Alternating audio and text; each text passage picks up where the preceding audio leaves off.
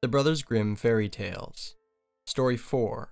A Tale About the Boy Who Went Forth to Learn What Fear Was.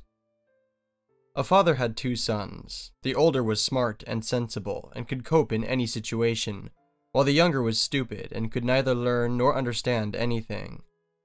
Whenever people encountered him, they said, "He'll always be a burden to his father." If there were things to be done, the older son was always the one who had to take care of them. Yet if the father asked the older son to fetch something toward evening or during the night, and if that meant he would have to pass through the churchyard or some other scary place, he would answer, "Oh no, father, I won't go there. It gives me the creeps." Indeed, he was afraid. Sometimes stories that would send shivers up your spine were told by their fireside at night, and the listeners would say, "Oh, it gives me the creeps." Often the younger son would be sitting in the corner and listening, but he never understood what they meant. They're always saying, "It gives me the creeps, it gives me the creeps," but it doesn't give me the creeps. It's probably some kind of a trick that I don't understand. One day, his father happened to say to him, "Listen, you over there in the corner, you're getting too big and strong. It's time you learned how to earn your living. Look how hard your brother works, while you're just a hopeless case." "Oh, no, father," he responded. "I'd gladly learn something. If possible, I'd like to learn how to get the creeps. That's something I know nothing about." When the older son heard that, he laughed, and thought to himself, "Dear Lord, my brother's really a dumbbell. He'll never amount to anything. You've got to start young to get anywhere." The father sighed and answered, "You're sure to learn all about getting the creeps in due time, but it won't help you earn a living." Shortly after this, the sexton came to the house for a visit, and the father complained about his younger son, that he was incapable of doing anything, much less learning and knowing anything. "Just think, when I asked him what he wanted to do to earn a living, he actually said he wanted to learn how to get the creeps." "If that's all he wants," the sexton replied, "he can learn it at my place. Just hand him over to me and I'll smooth over his rough edges." The father was pleased to do this because he thought, "The boy needs some shaping up." So the sexton took him to his house, where the boy was assigned the task of ringing the church bell. After a few days had passed, the sexton woke him at midnight and told him to get up, climb the church steeple, and ring the bell. "Now, you'll learn what the creeps are," the sexton thought, and secretly went up ahead of him. When the boy reached the top and turned round to grab hold of the bell rope, he saw a white figure standing on the stairs, across from the sound hole. "Who's there?" he cried out, but the figure did not answer, nor did it move an inch. "Answer me," the boy shouted, "or get out of here. You've no business being here at night." However, the sexton did not move, for he wanted to make the boy think he was a ghost. The boy shouted a second time, "What do you want? If you're an honest man, say something, or I'll throw you down the stairs." He really can't be as mean as that, the sexton thought, and he kept still, standing there as if he were made of stone. The boy shouted at him a third time, and when that did not help, he lunged at the ghost and pushed him down the stairs. The ghost fell 10 steps and lay in a corner. The boy then rang the bell, went home, got into bed without saying a word, and fell asleep. The sexton's wife waited for her husband for a long time, but he failed to return. Finally, she became anxious, woke the boy, and asked, "Do you know where my husband is? He climbed the steeple ahead of you." "No," replied the boy, "but someone was standing across from the sound hole. When he refused to answer me or go away, I thought he was some sort of scoundrel, and pushed him down the stairs. Why don't you go and see if it wasn't him? I'd feel sorry if it was." The wife ran off and found her husband, who was lying in a corner and moaning because of a broken leg. She carried him down the stairs, and then rushed off to the boy's father, screaming as she went. "Your boy has caused a terrible accident," she cried out. "He threw my husband down the stairs, and made him break a leg. Get that good-for-nothing out of our house." The father was mortified, and ran straight to the sexton's house, where he began scolding the boy. "What kind of godless tricks have you been playing? The devil must have put you up to it." "Father," he replied, "just listen to me. I'm completely innocent. He was standing there in the dark, like someone who had evil designs. I didn't know who he was, and warned him 3 times to say something, or go away." "Ah," said the father, "you'll never be anything but trouble for me. Get out of my sight. I don't want to see you anymore." "All right, father, gladly. Just give me until daylight, and I'll go away, and learn how to get the creeps. Then I'll show you a trick or two, and be able to earn a living. Learn what you want, the father said. It's all the same to me. Here's $50. Take them and go out into the wide world, but don't tell anyone where you came from, or who your father is, because I'm ashamed of you. Yes, father, as you wish. If that's all you desire, I can easily bear that in mind. At daybreak, the boy put the $50, 50 tailors, in his pocket, went out on the large highway, and kept saying to himself, "If I could only get the creeps. If I could only get the creeps." As the boy was talking to himself, a man came along and overheard him. When they had gone some distance together, they caught sight of the gallows, and the man said to him, "You see the tree over there? That's where 7 men were wedded to the rope-maker's daughter. Now they're learning how to fly. Sit down beneath the tree, and wait till night comes, then you'll certainly learn how to get the creeps." "If that's all it takes," the boy responded, "I can do it with ease. And if I learn how to get the creeps as quickly as that, you'll have my $50. Just come back here tomorrow morning." The boy went to the gallows, sat down beneath it, and waited until evening came. Since he was cold, he made a fire. Nevertheless, at midnight the wind became colder, and he could not get warm in spite of the fire. When the wind knocked the hanged men against each other, and they swung back and forth, he thought, "If you're freezing down here by the fire, they must really be cold and shivering up there." Since he felt sorry for them, he took a ladder, climbed up, untied one hanged man after the other, and hauled all 7 down to the ground. Then he stirred the fire, blew on it, and set them all around it so they might warm themselves. However, they sat there without moving, and their clothes caught fire. "Be careful," he said, "otherwise I'll hang you back up there." The dead men did not hear. Indeed, they just remained silent and let their rags continue to burn. Then the boy became angry and said, "If you won't take care, I can't help you, and I surely won't let you burn me." So he hung them up again, all in a row, sat down by his fire, and fell asleep. Next morning the man came and wanted his $50. "Well," he said, "now you know what the creeps are." "No," answered the boy. "How should I know? Those men up there didn't open their mouths. They're so stupid they let the few old rags they were wearing get burned." The man realized he would never get the $50 that day, so he went off saying, "Never in my life have I met anyone like that." The boy also went his way, and once again he began talking to himself. "Oh, if I could only get the creeps. If I could only get the creeps." A carter, who was walking behind him, overheard him and asked, "Who are you?" "I don't know," answered the boy. "Where do you come from?" The carter continued questioning him. "I don't know." "Who's your father?" "I'm not allowed to tell." "What's that you're always mumbling to yourself?" "Oh," the boy responded, "I want to get the creeps, but nobody can teach me how." "Stop your foolish talk," said the carter. "Come along with me, and I'll see if I can find a place for you to stay." The boy went with the carter, and in the evening they reached an inn where they intended to spend the night. As they entered the main room, the boy spoke loudly once more. "If I could only get the creeps. If I could only get the creeps." The innkeeper heard this and laughed. "If that's what you desire," he remarked, "there'll be ample opportunity for you to get it here." "Oh, be quiet," the innkeeper's wife said. "There have already been enough foolish fellows who've lost their lives. It would be a mighty shame if that boy with such pretty eyes never saw the light of day again." But the boy said, "It doesn't matter how hard it may be. I want to get the creeps. That's why I left home." He kept bothering the innkeeper until the man told him about the haunted castle nearby, where one could really learn how to get the creeps. All he had to do was to spend 3 nights in it. The king had promised his daughter to anyone who would undertake the venture, and she was the most beautiful maiden under the sun. There were also great treasures in the castle guarded by evil spirits. Once the treasures were set free, they would be enough to make a poor man rich. Many men had already gone into the castle, but none had ever come out again. The next morning the boy appeared before the king and said, "If I may have your permission, I'd like to spend 3 nights in the haunted castle." The king looked at him and found the boy to his liking, so he said, "You may request 3 things to take with you into the castle, but they must be lifeless objects."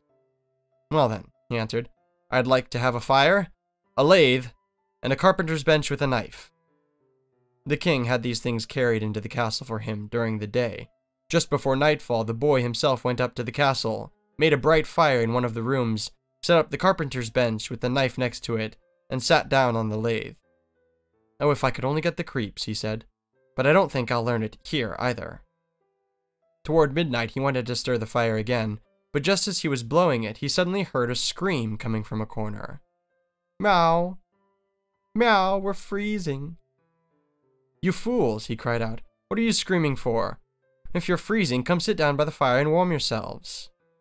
No sooner had he said that, than two big black cats came over with a tremendous leap, sat down beside him, and glared ferociously at him with their fiery eyes.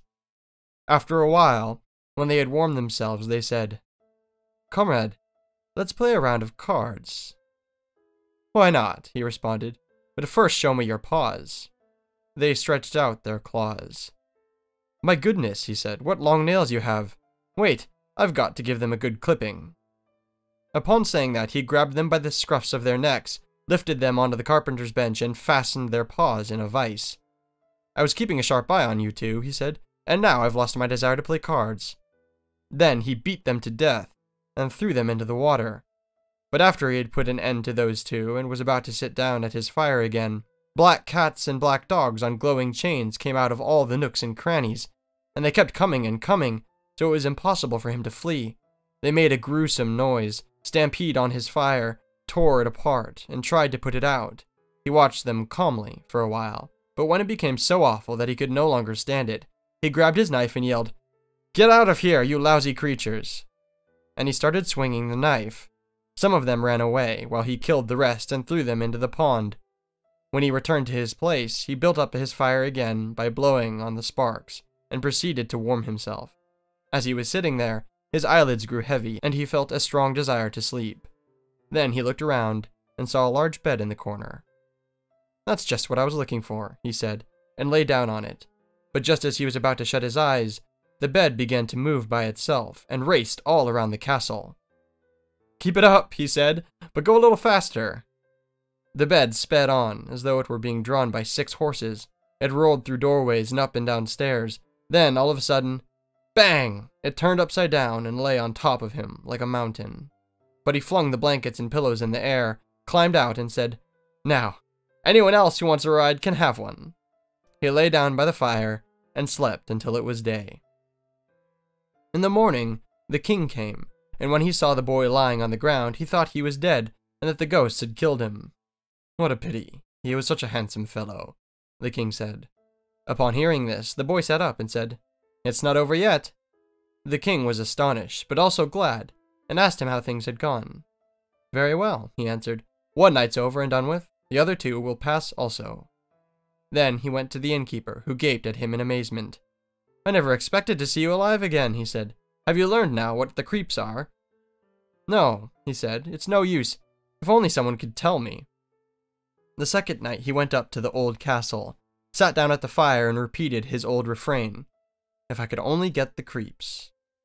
Toward midnight, he heard a lot of noise and rumbling, first softly, then louder and louder. Soon it became quiet for a while, until suddenly, with a loud cry, half a man came tumbling down the chimney and fell right at his feet. Hey there, cried the boy. There's a half missing. This isn't enough. Once again the noise began. There was a roaring and howling, and the other half came tumbling down. Wait, the boy said. I'll just give the fire a little stir for you. After he had done that, he looked around and saw that the 2 pieces had joined together to form a gruesome-looking man, who was now sitting in his place. That wasn't part of the bargain, said the boy.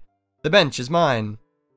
The man tried to push him away, but the boy did not let him. Instead, he gave the man a mighty shove and sat back down in his place. Suddenly, more men came tumbling down the chimney, one after the other, and they brought 9 dead men's bones and 2 dead men's skulls, set them up, and began to play a game of 9-pins. The boy felt a desire to play as well and asked, Hey, can I play too? Yes, if you have money. Money enough, he answered, but your balls aren't round. He took the skulls, put them in the lathe, and turned them until they were round. Now they'll roll much better, he said. Hooray, let's have some fun. He joined their game and lost some of his money, but when the clock struck 12, everything disappeared before his eyes, and he lay down and fell asleep in peace. The next morning the king came to inquire about him, and he asked, How did things go for you this time? I played a game of 9-pins, he said, and I lost a few hellers. Didn't you get the creeps? Not at all, he responded. I had a lot of fun. If I only knew what the creeps were. The third night, he sat down on his bench again, and said quite sadly, if I could only get the creeps. When it grew late, 6 huge men came in carrying a coffin. Then he said, aha, that must be my cousin who died just a few days ago. He signaled to them with his finger and cried out, come here, little cousin, come here. They set the coffin on the ground, and he went over and lifted the lid. There was a dead man lying inside, and the boy felt his face, which was as cold as ice. Wait, he said, I'll warm you up a bit. He went to the fire, warmed his hand, and placed it on the dead man's face, but it remained cold. So he took the dead man out and set him near the fire, then put him on his lap and rubbed his arms until his blood began circulating again. When that did not work either, the boy recalled that 2 people can warm each other up when they lie in bed together, so he brought the man to bed, covered him, and lay down beside him. After a while the dead man got warm, and began to move. You see, cousin, said the boy, what if I hadn't warmed you? But the dead man shouted, now I'm going to strangle you. What? The boy responded. Is that my thanks? I'm going to put you right back into your coffin. He lifted him up, tossed him inside, and shut the lid. Then the 6 men returned and carried the coffin away. I can't get the creeps, the boy said. I'll never learn it here, no matter how long I live. Just then, a ghastly-looking man entered. He was old and larger than the others, and had a long white beard. Oh, you scoundrel, the man cried out. Now you'll learn what the creeps are, for you're about to die. Not so fast, said the boy. If I'm about to die, you'll have to get me first. Don't worry, I'll get you, said the monster. Easy does it. Don't talk so big. I'm just as strong as you are, if not stronger. We'll see about that, said the old man. If you're stronger than I am, I'll let you go. Come, let's give it a try. He led the boy through the dark passages to a smithy, picked up an axe, and drove an anvil right into the ground with one blow. I can do better than that, said the boy, and he went to the other anvil. The old man, with his white beard hanging down, drew near him to watch. The boy grabbed the axe, split the anvil in 2 with one blow, and wedged the old man's beard in the middle. Now I've got you, the boy said. It's your turn to die. He seized an iron and beat the old man until he whimpered and begged the boy to stop, and promised to give him great treasures. The boy pulled out the axe and let him go. The old man led him back into the castle and showed him 3 chests full of gold in a cellar. One of them, he said, belongs to the poor, the second to the king, and the third is yours. Just then the clock struck 12, and the ghost vanished, leaving the boy standing in the dark. I'll find my way out of here all the same, he said, and groped about until he found the way back to his room, where he fell asleep by the fire. In the morning, the king came and said, Now you must have learned what the creeps are. No, he answered. What are they? My dead cousin was here, and a bearded man came. He showed me a great deal of money down in the cellar, but nobody told me what the creeps are. Then the king said, You've saved the castle, and shall marry my daughter. That's all fine and good, he answered, but I still don't know what the creeps are. Now the gold was brought up from the cellar, and the wedding was celebrated. The boy loved his wife dearly, and he was very happy, but he still kept saying, If I could only get the creeps, if I could only get the creeps. After a while, his wife became annoyed by that, but her chambermaid said, Don't worry, I'll make sure he gets to know what the creeps are. She went out to a brook that ran through the garden, and fetched a bucket full of minnows. That night, while the young king was sleeping, his wife pulled the covers off him, and poured the bucket full of cold water and minnows on him. Then the little fish began flapping all over him, causing him to wake up and exclaim, Oh, I've got the creeps! I've got the creeps! Now I know, dear wife, just what the creeps are.